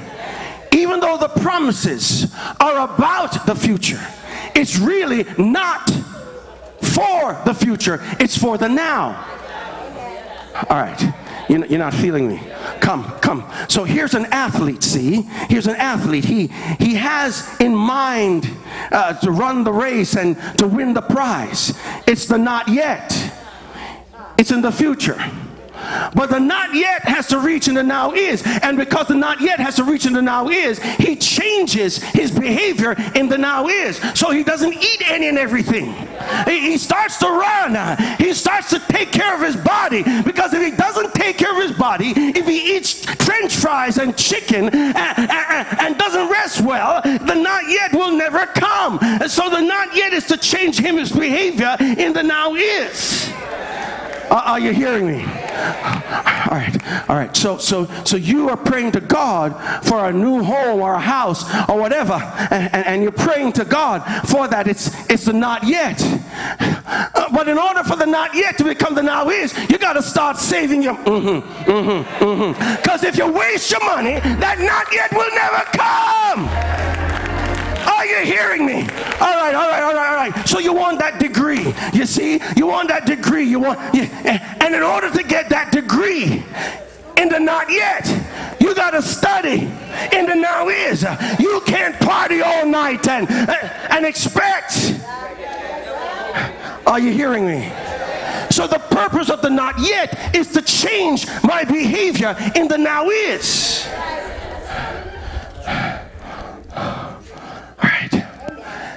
But there's a problem. There's a problem. Because the now is dependent upon my sensory perception. Jesus. Let me make this plain. God has equipped us with senses. Our eyes, our ears, touch, feel. God has equipped us with senses. These senses are the information gatherers. These senses bring the information from outside of us into us. That information then gets relayed to the brain, which is the processing center. Are you with me? So the information comes. My eyes see it, my ears hear it, and I even feel it, and it comes to me. You do something, you say something, and the information is gathered. My brain then, in a complex, complicated manner, processes that information. The brain processor is itself influenced. The brain processor is influenced by culture. The brain processor is influenced by background. The brain processor is influenced by my past experiences, things that I went through and did and happened to me. The brain processor. So everything that I experience is processed by a brain that is already itself impacted by, come. So have you ever wondered why some people react the way they do to you? React and you why are you overreacting? Why are you responding that way? It's because that same information that you saw and received, their brain is processing it differently. Come. So when God gives his promise, he's really not giving the promise to the censors. All right, come. When God gives a promise, he's not giving the promise to your eyes. When God gives a promise, he's not giving the promise to your ears. The promises of God is not given to your body. The promises of God is given to your mind. Are you hearing me? Because, hear me, church, because it's only the mind that is not limited by the geographic or physical environment. Your body, your senses is limited to its location. It's limited to its space and time. But the mind is the only thing that can transcend and escape the So you may be in prison, but in your mind, you're free. Oh, that slave said he has no shoes on his feet. But in his mind, he says, I've got shoes. All God's children. Now this is a critical piece. This is a critical piece. This is for you. You got to get this. Because God, when he gives his promises, is calling you to ignore what your eyes see. Jesus. When God gives you his promise, he's calling you to ignore what your heart feels and what your body's experiences. You're not hearing me. That's why the promise is to your mind, not what you're seeing, not what you're experiencing, not what you're feeling. The promise is to your mind. Now that's critical, because what I'm trying to get you to understand is that if you want a change in your situation and a change in your circumstance and a change in what you're going through, you have to change your mental perception. Jesus. So the promise is to your mind. Now watch this. Here's Job. See, Pastor Ware. Here's Job. Job says, even though I've got worms eating up my flesh, yet in this very same flesh, Richards, I'm going to see God. Do you see it? Do you get it? No. Here it is. Job says, I see what's going on in my body, but because of the promise to my mind, I'm going to ignore what's going on in my body. All right. I kind of misled you. kind of misled you, and you follow. You must. The promise is not to cause you, Jesus, this is good. The promise of God in your life is not really to cause you to ignore the reality of what you're experiencing.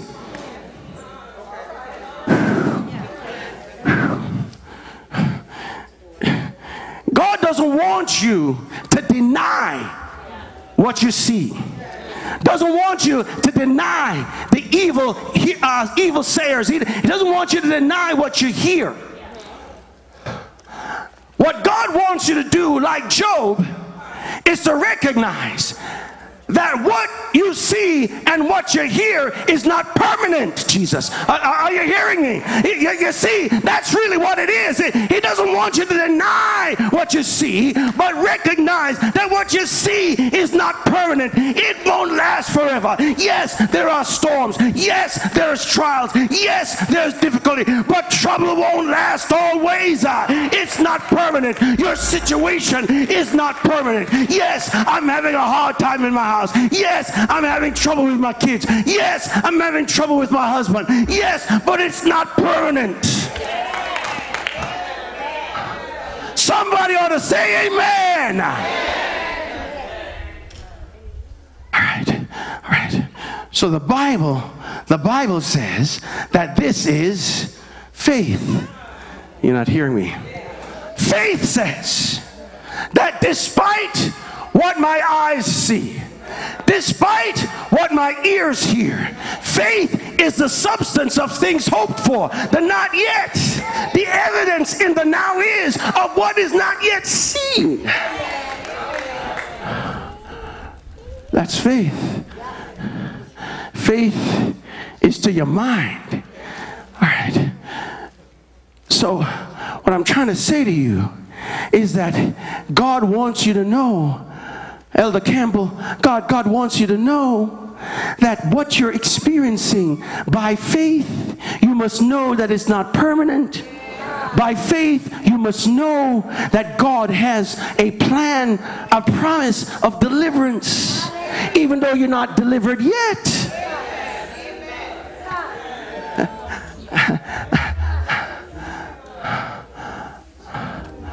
All right.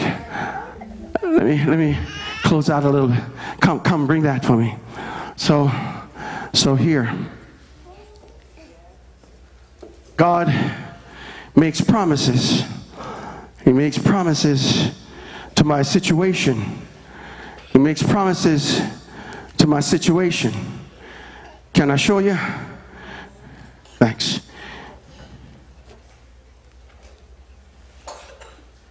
He makes promises to my situation to change my situation. Anything that occupies your mind is a situation.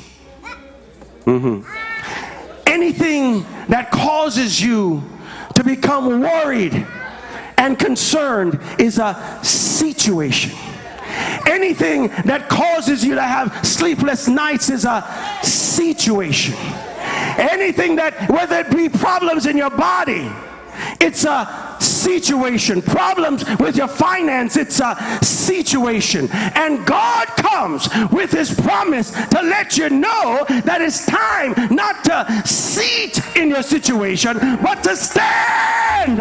Stand. You're ahead and not the tail. Stand. You're above and not beneath. Stand. Your situation is not permanent. Stand. He is your rock. Stand. Stand. Don't keep sitting. The revelation is don't keep sitting in your situation. Stand. Stand. Because greater is he that is in you, that is in the world. Stand. Stand. Stop sitting down. Stop seating down. Stop seating and losing sleep and worrying, and stop seating. Stand. The The Lord is my light and my salvation. Stand, whom shall I fear? Stand, you're more than a conqueror. Stand, no weapon formed against you. Stand.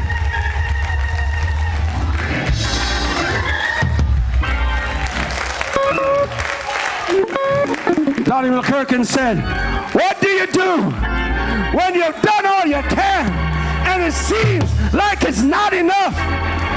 Stand! Songwriter says, I'm standing on the promises of God. My hope, praise team, come. My hope is built on nothing less than Jesus' blood, and I'm gonna stand on Christ, the solid rock. I stand. All other grounds is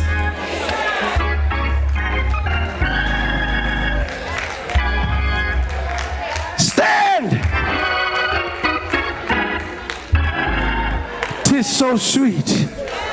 Oh, Jesus. 'Tis so sweet to trust in Jesus. Just to take him, my God. Just to take him at his word. Just to rest upon his promise. Just to know, thus saith the Lord.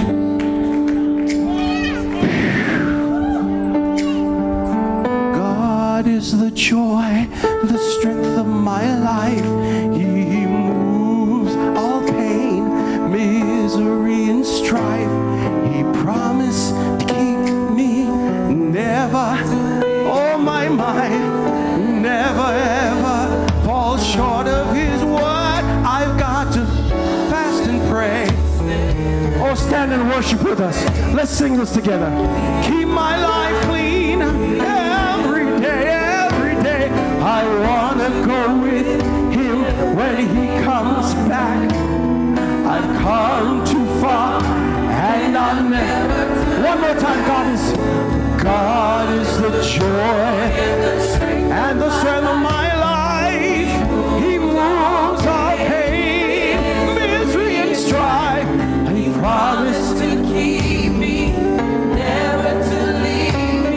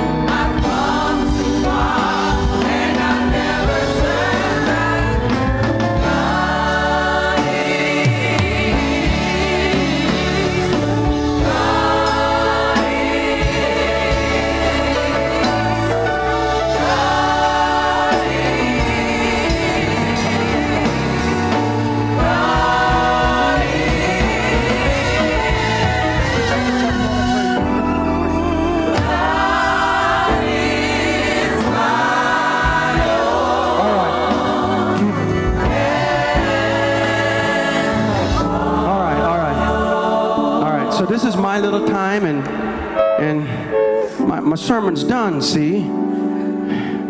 It is. Just wanna praise you forever, hey, and ever, and ever, for all you've done for me. Blessings, blessings, let me hear you say, and I know they belong to you. Thank you, Jesus, for blessing me. They just want to praise you. Hey, hey, hey. Hey, oh, yes, yes. Oh, you've done some mighty things. Has done anything for you. Put your hands and let him know. I thank you for what you've done. Blessings and glory and honor, they all belong to you. Blessings and glory and honor, they all belong to you. Blessing, blessing, blessing and glory and honor, they all belong to you. Thank you, Jesus, for blessing me.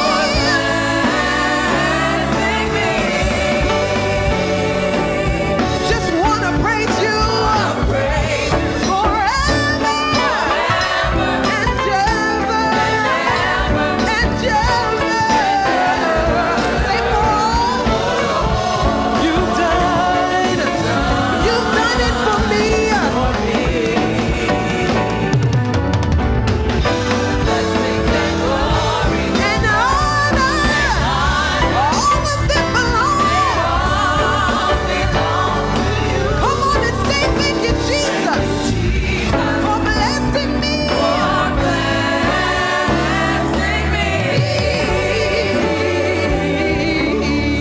Can the church say amen? Can the church say amen? Now you started some, Doc. There's a song that says, Lord, you are good, better than good. Is that right? Lord, you are good. You've been so good. Lord, you are good. You've been better than good. I can't praise you. I owe you. I owe you my life. I can't. Can't praise you enough. Even if I try, 'cause you've been Oh, yes. so good. You've been so good. You've been so good to me. We're going to stop right there. Oh, yes. Because so many doors he's opened. So many ways you made. Is that right? So many times you, what? Healed me. You've been not just good, but you've been, oh, sing that, Dominique. So many ways. Come on, come on, come on.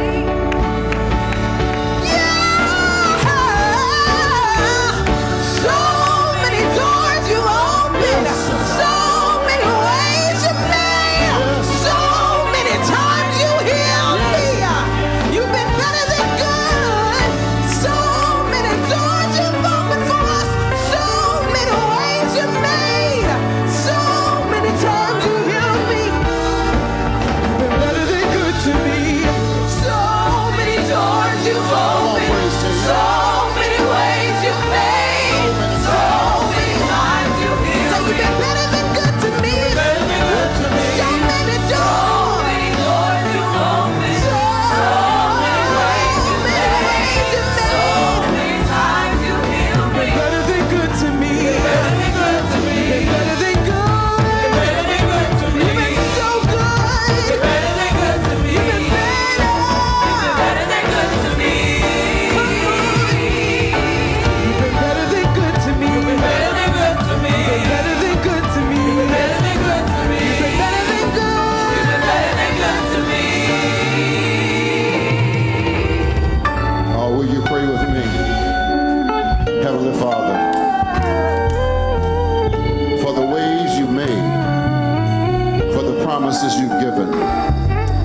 just given, but for the promises you've kept.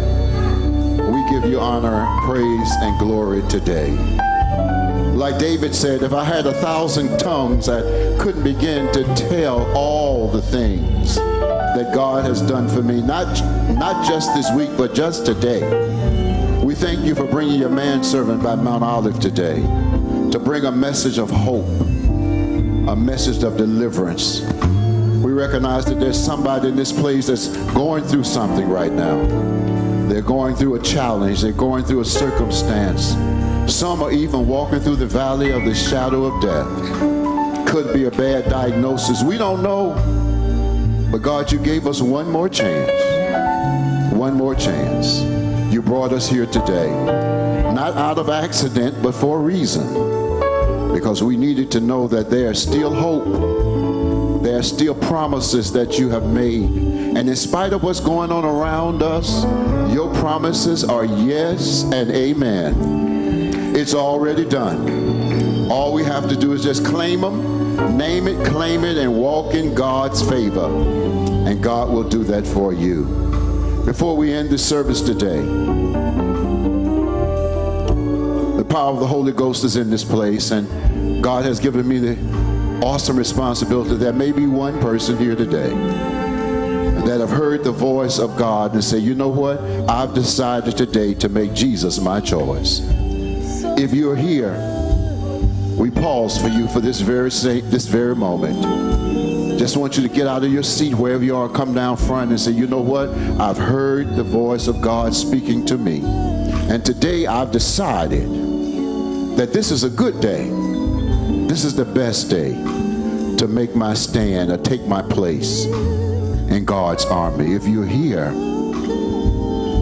by the power of the Holy Ghost, I want you to step out in the aisle, come down front and say, today I've decided to make Jesus my choice. The church is praying for you.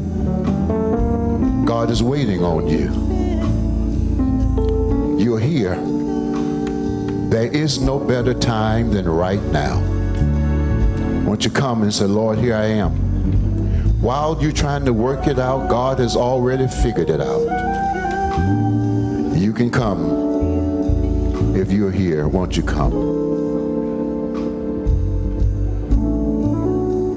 Oh, praise God, praise God, praise God. Oh, yes, yes. I knew the Lord had somebody. Oh, praise God. Young man, amen. Keep praying, church. There's somebody else. I feel that there's somebody else. Heads about, eyes are closed. You praying. Let the Holy Ghost do its work. Oh, if there's someone else, you just want to come today and take your stand for Jesus Christ. You've heard his voice. You hear his call. He's tugging at the doorpost of your heart. Won't you come? You're not coming to Pastor Ware, to Dr. Green. You're coming to Jesus. He's the author and finisher of all things. Won't you come to Jesus? Just now. Now I want to change it. There may be someone in your life, in your family, or a friend of yours that you've been praying for, and that person needs a miracle, a breakthrough miracle. You can't get this in the street, but you can only get it in the house of God. Because when you come into the presence of the Almighty God, there is breakthrough. God breaks chains. He turns things around. So if you have something that's on your heart that you've been praying and asking God for, there's someone that you've been praying for, there's something going on in your life or in your family, won't you come? Won't you come and stand in their place? They can't stand because they may not be here right now. But you want to stand for them because you've been praying for them. And you know that God is an able God. Not only is he an able God, but he's an on-time God. Oh yes, oh yes. You've been praying for people. Let me tell you, God can do what no one else can do. God has a way of reaching everybody. There's no one too far that God can't reach them. You've been praying for them. You've been fasting for them. You've been worried about them. You've been asking them, change, come, change, make a change. You've done all you could externally. Now let the Lord work internally, because God can do it. Yes, yes, yes. Is there someone else you want to come before we close this prayer today? God, we thank you. We thank you for being better than good. Not just good, but better than good. We thank you for being a rock in a weary land. We thank you for being bridge over our troubled waters. We thank you for being a friend that sticks closer than a brother. And we thank you for being that kind of God that's able to reach out and touch us wherever. And we stand here today, many of us are standing for a relative or a friend or an acquaintance. You know who they are. You know what the situations are. And so by the power of the Almighty God, in the name of Jesus, I plead the blood. I plead the blood. I plead the blood because there's power in the blood. I claim the name of Jesus because there is no other name given whereby men shall be delivered except the name of Jesus. And sometimes we have to plead the blood of Jesus over these folks. So don't fear. Use it. It's a weapon. In the name of Jesus, use it. It's your weapon. It's your power. Thank you for hearing our prayer today, God. Thank you for this assembly. We pray in Jesus' name. Now we're going to walk in victory. Amen. We're going to clap our hands in victory, because victory shall be mine. I don't have to worry. I don't have to doubt. There's no fret, because victory shall be mine. Amen. Amen. Amen.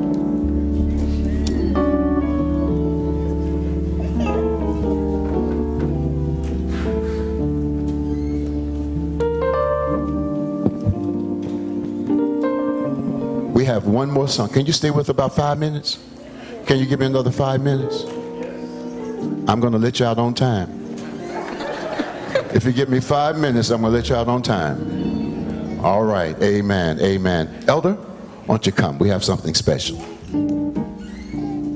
Elder Gent, take your spot.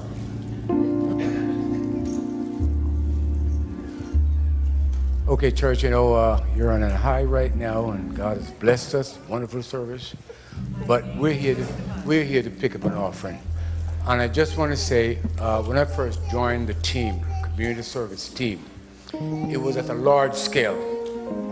And I couldn't believe what I saw when I first came here, because they were working in the fellowship hall. And we used to get 2 trucks, and they would come in, sometimes 3 trucks, and they would drop the stuff off. We would unload the trucks, and then after we unload it, the ladies now decide to pack those boxes so we can give them out on Wednesday morning. Usually I stand at the gate and with a counter, and Brother Frank, you know, he's at the gate with me. When I get tired, I need a bathroom break, I get somebody to help me out, because it's a lot of people. And I tell you, sometimes we have 200 people. Now, after COVID, during COVID, I remember one Wednesday, I counted 400 cars coming through that door. We had to shut the gate because we have no more food. And you know, I said to myself, God called us to feed the people. I made a lot of good friends at the gate. And let me say this, you know, we had to pick up an offering. The church lay out quite a bit of funds for this community service. And I don't expect the church to lay out any more money. It's a lot of money. And, you know, we can't give everybody a check. We have some folk who work for us, who come and work for us. We have to give them a stipend. We can't pay them. We give them a stipend. Things come up where the truck come and drop stuff off, and then they forget to bring some stuff. They have to go back. You have to give them a tip. Some things have to be done by cash. I'm going to say it. She didn't tell me what to say. I'm saying what I saw. Sometime Elder Gray and his wife go in their pocket and take their own money out to do some of this. some of us who come to work, we do give us a little something, so they can refrain some of this expense. So I'm asking you, if you want to do it like once a month, that would be nice for you to put a little something in there for the community service. If this community service shut down, might as well shut the church down, because this is what God asked us to do. What do you say? Amen. And we ought to continue to do it. So we ask you to give a liberal offering today. You might not come prepared to do it, but every month, if you can give something, please, from the bottom of your heart, just give it. Because it really helps the church. The church has a lot to do as well. And therefore, we need to help out in this situation. So dig deep in your pocketbook, in your pocket, and just drop something. If it didn't come prepared today, then you can do it next week. But each month, if God bless you enough and you want to turn something in for community service, let's do it. Most of the folk who come here and work, you can start picking up. Most of the folk who come here and work, we are seniors. Yes, and we come and work because we don't expect you to come because you have to go to work and all that. And it's a lot of work. It's a lot of work. What do you say, bro? It's a lot of work. And to unload the truck, and I've seen the folk work retired. Amen. And it's great work.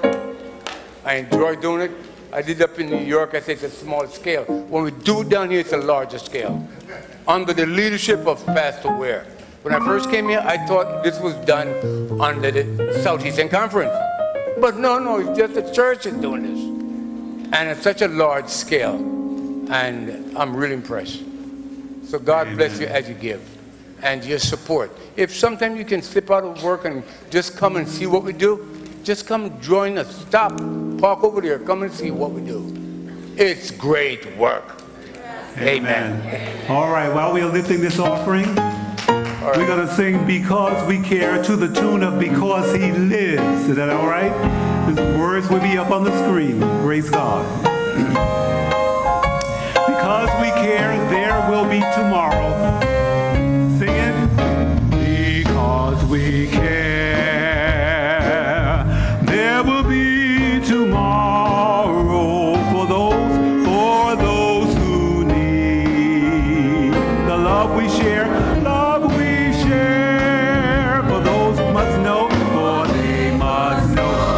God is able, and God is and that He bids, and that He bids us all to help, because we care. Come on, ring that chorus out.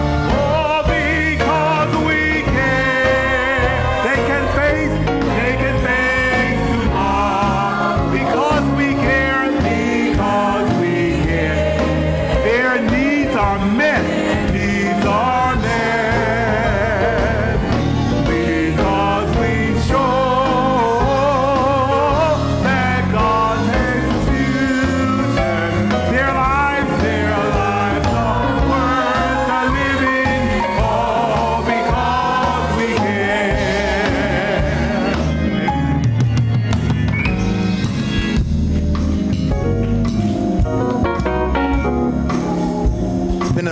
A lot of singing and praising today, and I've heard the word. You have heard the word. Now we need to just go out and believe and trust in God and do as He said. I might as well sing to everybody's been singing. Blessed assurance. No, I'm not. Pastor sang, Dr. Green sang, Gent sang, so I was just following suit. Let us stand for the benediction. Everybody sang. Praise the Lord. Lord, as we leave your place of worship, we ask that you shine your countenance upon us. Give us peace in the midst of strife. Send your love for us, that it will abide with us continually, and give us the blessings that we so are in need of. Bless each and every one here, and help that when we leave this place, that the word that been spoken and all of the things that were done here today, we will give you honor and praise, and live the life that we need to live. In Jesus' name we do pray, and for his sake. And the people said, amen. Amen. Amen.